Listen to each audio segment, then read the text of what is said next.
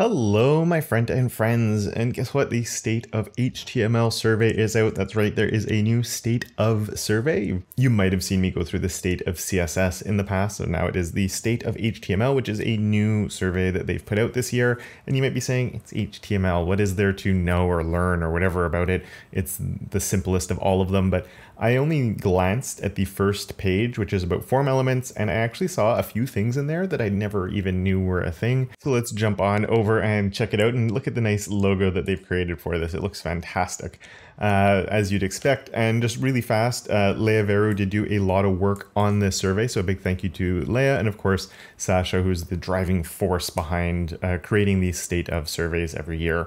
And anyone else, you know, there's always a few other people that help with things along the way as well. So anyone who's put the time into this, thank you guys.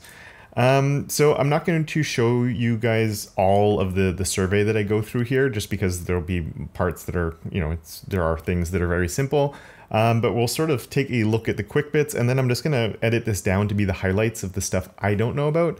But I'd really encourage you to also take this survey, because the more people who take it, the more meaningful the results are. And these results aren't just for us to like geek out over, which I do enjoy doing, but it also, the browsers actually use it to show or to know what people are interested in. So yeah, I'd really encourage you to come and do them. And there's this nice reading list feature that is sort of hidden behind my head.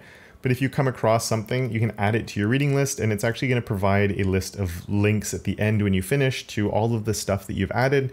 So if there's new things you come across that you've never heard of before, it makes it really easy for you to learn new things and just like have that list of stuff that you want to sort of dive into a little bit.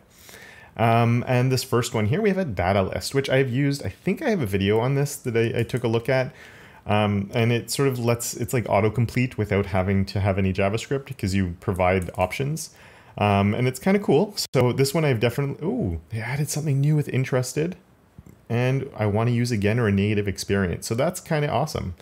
This is new to this one, and I like that because we're showing interest, or like this used to be a separate part of the survey, sort of. So this I have used, and I want to use it again. So that you don't have to, I guess, select that, but I'm going to do that. And I think, yeah, we can leave comments now as well. So if you want to write something, I don't know what comment I would leave on it, but if we want to write a comment, you can. So yeah, I'm going to edit this down as I go through this and just give you my highlights. But again, I really encourage you to do this as well. All right, so here is the show picker, which I have not used. I don't write as much JavaScript as other people, so maybe you've used this one. I've definitely used inputs that have pickers, so like a color picker or other things, where especially if you do type is it color, I think, on the input, or whatever it is for the color picker, it's nice and easy and it gives you the thing and you click on it. But you can also have the button that links to, so we have the date input looking at the ID here. So clicking that button will also open that, which is just super easy to do. So I've never heard of it, but I'm definitely interested in that one. And you know what? I'm going to add that to my reading list. I like adding these things to my reading list because it gives me sort of a list of stuff to make content on in the future. All right, so select list is another one here that I've heard of it, and I'm definitely interested in it, but I'm stopping on it because this is one that I think everybody should be really excited about. And if you know your regular select one without the list there, we just have a select with options in it, so it's our drop down. And everybody gets very frustrated with it because there's no way of styling it, and then you have to create, you know, you have a designer, or you have something to create that needs a custom drop down, and then you actually have to recreate the entire thing, and doing that in an accessible way is a nightmare. And so now they're actually creating a new element. It used to be called the select menu, and now it's a select list, which I much prefer. I never liked the name select menu, so I'm happy they changed it. And oh, look, no browser support. So they are highlighting that. Now, I'm pretty sure it's behind a flag in Chrome, I'm guessing. I think it was Dave Rupert and Chris Coyer maybe built something together with it and did a quick video on it, where Dave was showing it off, I believe, how it worked. I could be wrong on that, but it's not supported in any like production browsers. So I sort of like that they do this, because sometimes I think in the results people have said they use things that they couldn't really have used yet, or they might have mixed it up with something else. So they're just like, you might have used this if you were doing experimental stuff, but oh, here, polyfills, transpilers, and other tools. So it is possible you used it, but they're putting a bit of a warning. Yeah, everyone wants a stylable list. They're not making the original select stylable, but they're making a new element that works just like the select, but that also opens up the door of styling things. And that means they're slowly going to be opening up this idea of styling form elements, which I know everybody is very excited for and has been, it's probably the one thing that is like the most requested feature by like as a whole, is being able to custom style form elements. I think it's just for backward compatibility that they're not making the select stylable. We're getting a new element for it, but that's fine. I'm really excited for this to actually become standardized and the browsers to support it. It's going to be great. And you know, I'll add that to my reading list just so I can know where the state of it is. Content editable plain. Oh, I did not know you could do that, but I'm definitely interested. I know content editable means like if I made this paragraph content editable, I could just come in here and type and change it, but I didn't know that you could make it plain text only. That's interesting. Kind of cool. Nice. All right, we're on to the next section now, which is interactivity.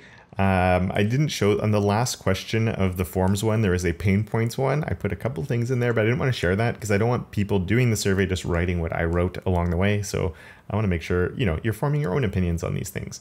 For dialog boxes, I've definitely used dialog. I've done video on it. Dialog is awesome.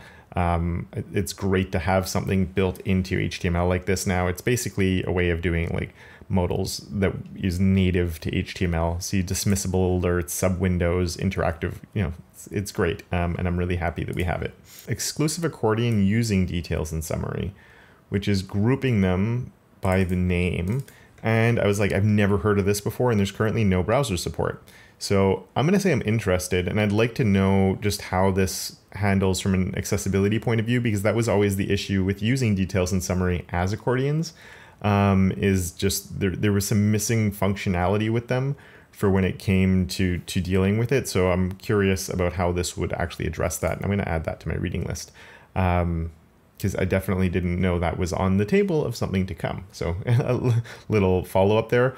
Super interested in Popover. I'm planning a video on this, but I haven't used it yet. If you don't know about it, definitely check out Popover. You know, overlays, pop-ups, menus. It sort of, I think, explains itself, but this is one of those things that again, we've had to have these really custom solutions a lot of the time, and it was always a little bit annoying and hard, and this is just going to make our life a lot easier, which is great. All right, we're on to the content section now. Just so you know, if you haven't used lazy loading yet, definitely, you know, you have an image, you add loading equals lazy, and it just works. You can do it on iframes. I don't know if the iframe support is perfect yet, but it's one of those things that even if it's not supported by a browser, it doesn't change anything. It just doesn't work, but the element will still load in. It's just this attribute does nothing. So it's really one of the easiest progressive enhancements you can ever do.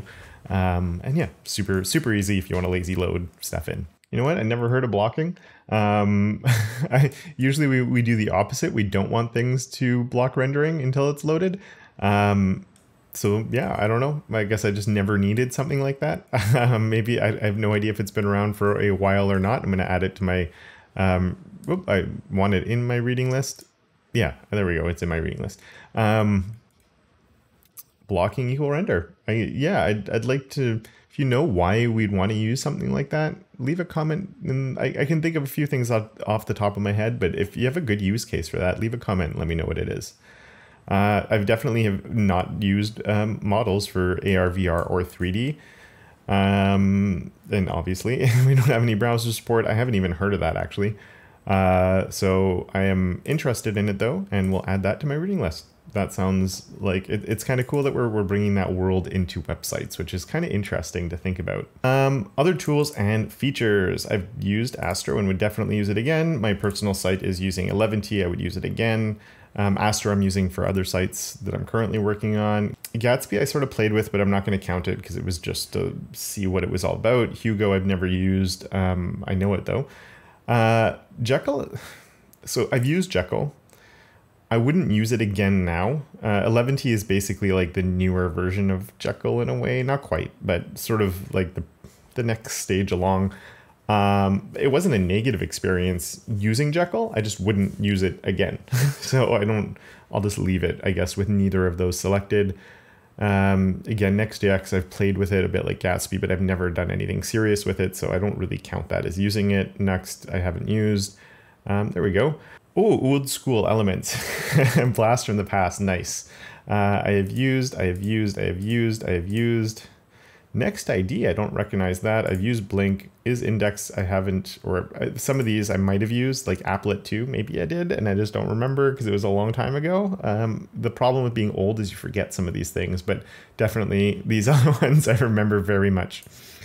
Yeah, so nice. I like that little section, Blast from the Past. Anyone who doesn't know some of these, first of all, don't use any of those, please.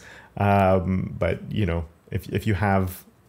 if you come across them now, I still see people throwing center sometimes randomly on stuff. Please don't do that. All right, for this usage section, again, I'm not going to go through this because I don't want to influence people's answers on these. So I'll do it, just not, you know, I'm not going to record my own answers on here and show it to you guys. So I'll edit that part out and I'll see you when I get to the next section.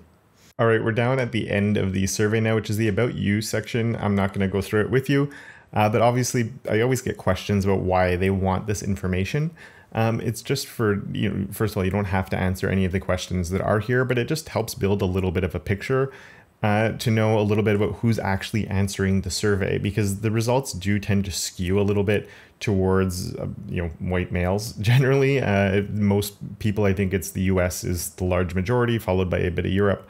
And then, so it's sort of, there is underrepresentation from certain groups within the survey who are filling out the survey, but by giving this information, then we know where the representation is coming from, and it just helps us build a better picture of like, okay, this information is valid, but for these, you know, this part of the world or for these demographics. And it, you know, so again, you don't have to answer any of these parts that you don't feel comfortable answering, but you know, it just does help build a bit of a better picture to understand how meaningful the results are, and if there are any biases, what they might actually be. And there, oh, I got a feature. I got 700 points. Definitely, I've used 67, and I've heard of 6 more. That's not, you know, on the CSS survey, my score was a lot higher. So a lot of the time, people that follow this, when I do that one, it shows that, you know, they're all like, oh, he knows a lot more than I do, but obviously I don't, because look at that. So, you know, let me know how you did on this one. Leave a comment down below.